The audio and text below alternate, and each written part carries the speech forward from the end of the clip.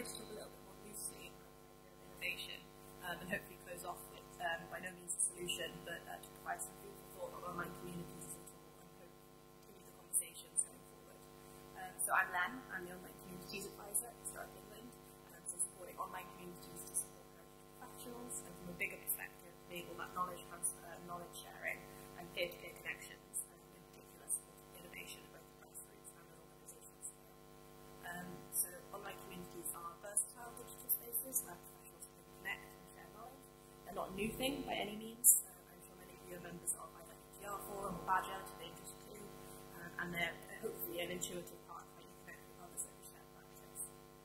I'd like to pull from an online community practice as a general definition of what I'm counting as an online community. So that use of asynchronous peer-to-peer messaging technology. So there's website forums, the email discussion lists, and instant messaging. So to overcome that barrier of distance and having to be online at a fixed time is something you look into.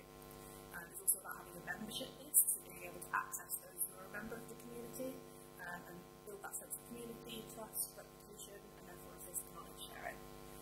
Any member can initiate and message all other members in a community, and I think this one's particularly key to innovation because it means that all messages previous to the community are available to new members, and therefore it's a long-term record of things that can be discussed and developed over time.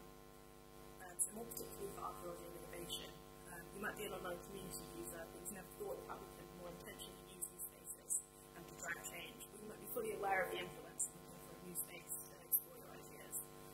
Online communities actually provide that space to find out about new innovations. So outside of the boardroom, outside of organisational comms, online communities are that accessible sounding board for people to ask advice, present their ideas, or ask questions about what's going on.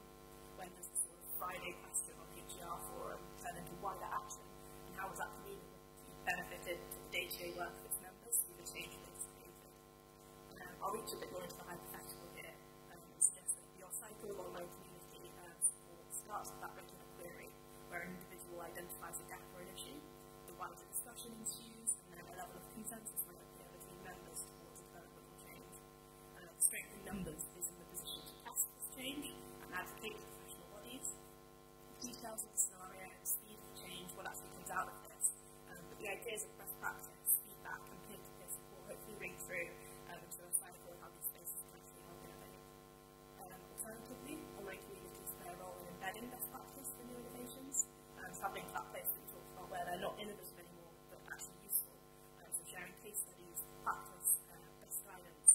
I've heard the phrase sharing experience this morning, and I think these provide a space to do that. And I'd probably also add them to Claire's list of training opportunities as part of that learning user journey. So I do over a few slides, but Jen and I have set up a new space on the Knowledge Hub platform that some of you may be familiar with, for a discussion of standards and guidance. I've provided the link here, as well as a QR code, so the link will take you to the group, and the QR code will take you to sign up for the platform. But the community in terms